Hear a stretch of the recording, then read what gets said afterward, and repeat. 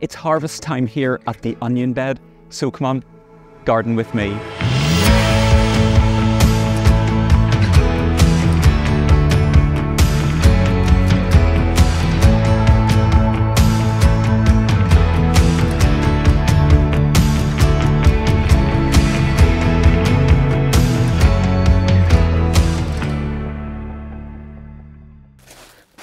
Hey everyone, how's it going? And welcome back to what is going to be a whole new part of the channel.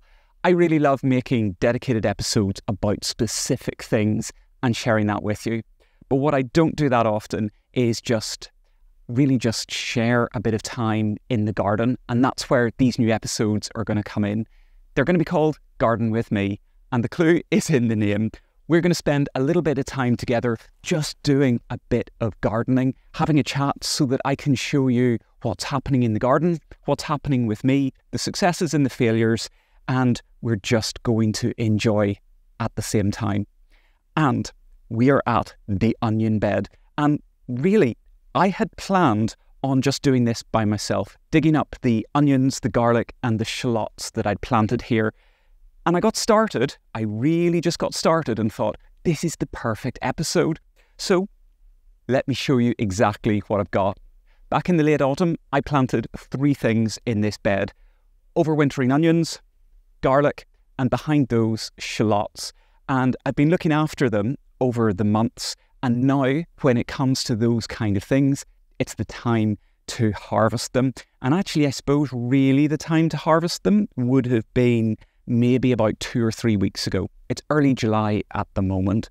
The big thing, though, is that regardless of the date, there are things that you're looking for. With onions, what you're looking for is exactly this. It might look like a little bit of a wasteland, but this is a good sign. Over the months, you'll see that the onions are building up and up and up, and they're doing nicely, which is what you want. But the green growth will be upright, a bit like this, except this one has bolted. And then eventually what will happen is the growth will flop over. And when you see it flopping over, when it comes to onions, that is your sign to start digging them up. Oh, what? It started raining. So I'm going to stay true to my word. We're just going to keep gardening. We're going to keep gardening in the weather and we'll see how we get on. So as you can see, most of these have flopped over, and actually they've been flopped over for a couple of weeks. Ideally, I should have lifted them a little bit sooner, but I'm going to get them done now. And what I do when it comes to lifting onions is you can just pull them out of the ground, but the big thing is you want to protect the basal plate, which sits at the bottom of the onion. And for that, I get a hori-hori or a trowel, something similar, and just push it under and lift it. Just helps to lift that onion out of the ground. And there you go. Oh, okay. I know I said I was going to film, but I need to stop. I need to stop. Oh.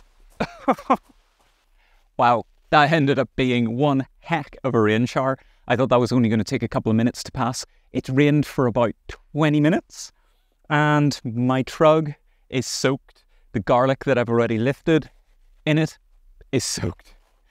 And I was about to say that the ideal day to lift your onions is a day when you know that it's going to be dry, and better yet, if you know that you're going to have a dry spell, it means that you can lift your onions and you can leave them on the surface of the soil to dry. Well, as you can see, that has not exactly happened. So, as I was saying, when I was lifting the first onion, what you want to do is lift it quite carefully, really, so that you protect the roots, and particularly where the roots join the base of the bulb. The reason for that is that this basal plate joins essentially all of the layers inside the onion, and if you damage that, it's more likely to rot off quicker, and it means it's going to store better. So once you've lifted your onion, then it's a case of leaving them, well, really somewhere to dry out. If you don't have changeable, wet, seasonal conditions like we do here in Ireland, you can leave them on the soil very happily for a few days, and you'll know that they're ready because the outer skins, whereas at the moment they're quite fresh, they're going to start to dry up, and you'll recognise that papery outer skin that you would get in an onion that you would buy in the supermarket. And at that point, they're ready to go. Instead, what I'm going to be doing is I'm going to have to lift all of these and put these on the staging in the greenhouse to dry out instead. But that's all right. I'm going to keep going with this, keep lifting the onions and see how I get on. But what's brilliant about this is actually quite how good this harvest has been. I've planted maybe about 30 or 40 onions. This is a very basic overwintering onion that I planted in the late autumn. I think it's Radar. And look at the size of some of the onions. I'm really pleased. And better yet, last year, almost all of my onions bolted. And that meant that, well, I was a bit disappointed. And only one has bolted. So here's the thing. If you've got onions that have bolted, which is going to flower, the reason for that generally is that they've been hit with either too long a dry period or too hot a period or a combination of both, and that means that it shoots up this flower spike. If that happens, let me show you. If it happens, you can continue to use the plant.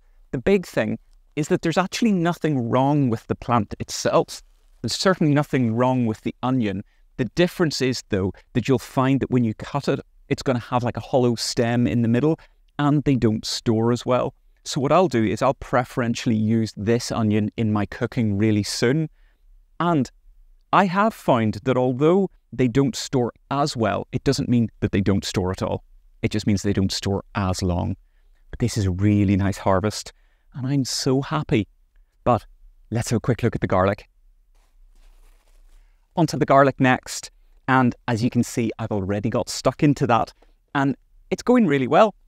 When you plant garlic, if you haven't planted garlic before, the old-fashioned way of knowing when to plant and when to harvest is that you plant it on the shortest day of the year, and then you harvest it on the longest day of the year. In my case, I just really plan to plant it late autumn, early winter time, let it overwinter, and then the easy way to know when your garlic is actually ready, as opposed to simply going with what the longest day of the year is to count up the leaves of the plant and look for once half of those have started to either yellow or have actually died back, then you know that you can lift them. And I lift them exactly the same as the onion, going just underneath with a hori-hori first and then pulling out the plant like this, complete with a weed. And that way I know that I'm not going to do damage. Just like an onion, you don't want to damage the basal plate. And there you go, look, check that out. Look, that is a proper fat garlic bulb. I've got some other really good ones here. Check that out. Look, I am so happy. So this is a pink garlic called Pink Germador. A really easy one to get hold of, and I find that it's really reliable. I've grown it the last few years. Again, like the onions, I'm going to leave it somewhere to dry, not outside, because that's not really going to work now, and let them dry, and then I can store them indoors. But I've got a nice harvest of garlic as well. What have I got? I've probably got about 25, 30 plants, which is going to be more than enough than I can use. And then finally, I want to show you my shallots. This bed has been properly productive between the onions, the garlic, and the shallots here. And it's nice because the things that I'm harvesting, I know that not only can I enjoy them fresh, I can enjoy them through the rest of the year. If you're not familiar with a shallot is basically just like a bunching onion. And you would plant a set in the late autumn, winter time, just like an onion, except rather than forming one big bulb, they form a cluster of bulbs. And check it out, there is a cluster. And they sit in the winter not doing an awful lot. They'll have a few little green leaves, and then come spring they really take off. And what you get is a big bushy growth of green onion-like leaves. And again, just like the onions, you wait until they go, and when they fall over, it's time to lift them. And you can then have a look and see what you got. It's like digging for buried treasure. And ideally, what you want nice shallots that are going to be a decent size, something like that. That's really good. But the main thing, again, just with any other onion, protect the basal plate, protect the roots at this stage, and make sure that you dry them out a little bit. I think this might be a little bit mixed in terms of results. I'm noticing that quite a lot of these have a kind of white rot, and onion white rot is never good.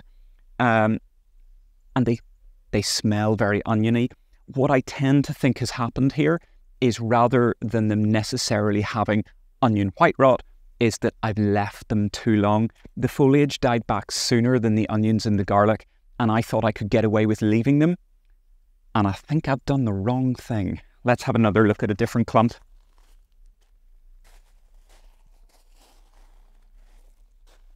We're going to try this clump now.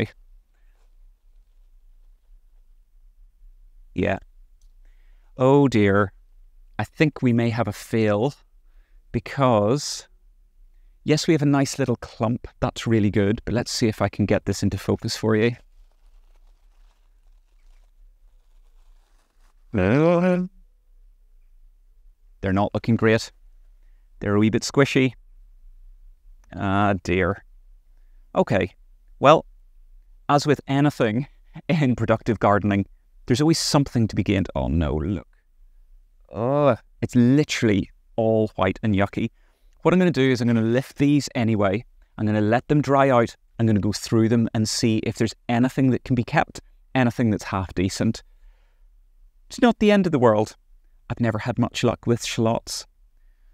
Okay, next year is going to be my shallot year. But let's face it, I've got the garlic, I've got the onions. It's all good. Now all I need to do is keep working away and harvesting more. The shallots may not have been one of my greater successes this year. We're going to tuck those over there. We're not going to talk about them anymore. But the garlic is looking really good. The onions are properly beefy. Look at that. I'm really pleased about that. And I think it's fair to chalk this bed up as a success. So I am going to continue dodging the showers. I'm going to keep harvesting all of these things so that I can get them dried and stored so that they don't keep rotting in this damp weather. And hopefully you enjoyed just spending a bit of time gardening with me. And until next time, see you later.